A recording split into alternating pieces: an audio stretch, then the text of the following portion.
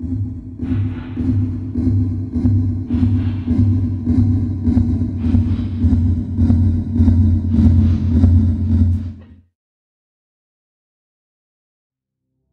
this year, astronomers discovered one of the closest supernovas in decades.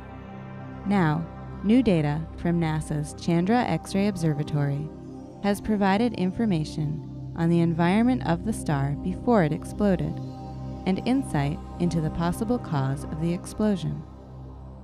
On January 21, 2014, astronomers witnessed a supernova just days after it went off in the Messier 82 or M82 galaxy.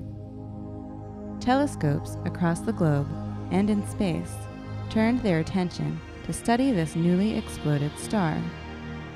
Astronomers quickly determined this supernova, dubbed SN 2014J, belongs to a class of explosions called Type 1a supernovas. These supernovas are used as cosmic distance markers and played a key role in the discovery of the universe's accelerated expansion, which has been attributed to the effects of dark energy.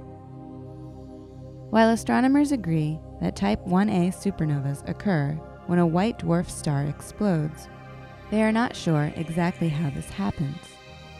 For example, do these supernovas go off when the white dwarf pulls too much material from a companion star like the Sun, or when two white dwarf stars merge?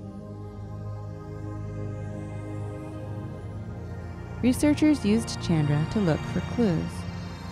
They took observations with Chandra about 3 weeks after 2014J and compared it with Chandra data taken prior to the explosion. They found, well, nothing.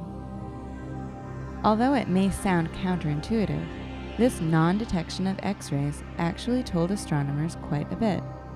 Specifically, it showed that the environment around the star was relatively free of material before it exploded.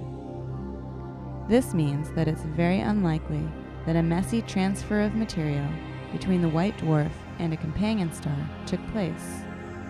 Rather, whatever caused SN 2014J to explode cleared out the space around the star beforehand. This helps astronomers narrow down the possibilities and get closer to the answer of just what caused SN 2014J.